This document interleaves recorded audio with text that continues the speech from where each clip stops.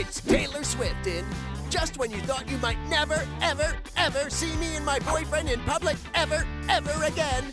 Here we are! So Taylor Swift, she was out with Joe Alwyn, and they were furniture shopping. But I love this new version of her. She's not hiding herself. Remember all those times we would get her underneath the umbrellas? In the suitcase. She was carried out by her bodyguards in a suitcase when she didn't want to be seen for 2 years. To avoid Mel. Yeah,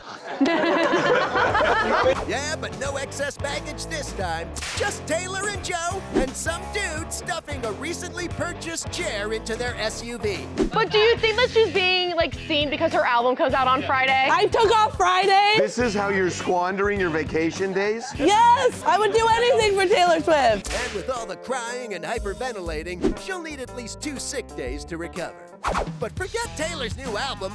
Let's get back to that chair. Are they living together? Because when you're furniture shopping I think they're married, personally. Married? They're furniture shopping, that's pretty serious. Yeah, but that doesn't mean married. Who is this Joe guy anyway? Like, who is he? He's a regular Joe. Oh, he's attractive. He's very attractive. He looks like Devin in glasses. Well, Devin's attractive. I knew he was gonna say that. He thinks about you way too often.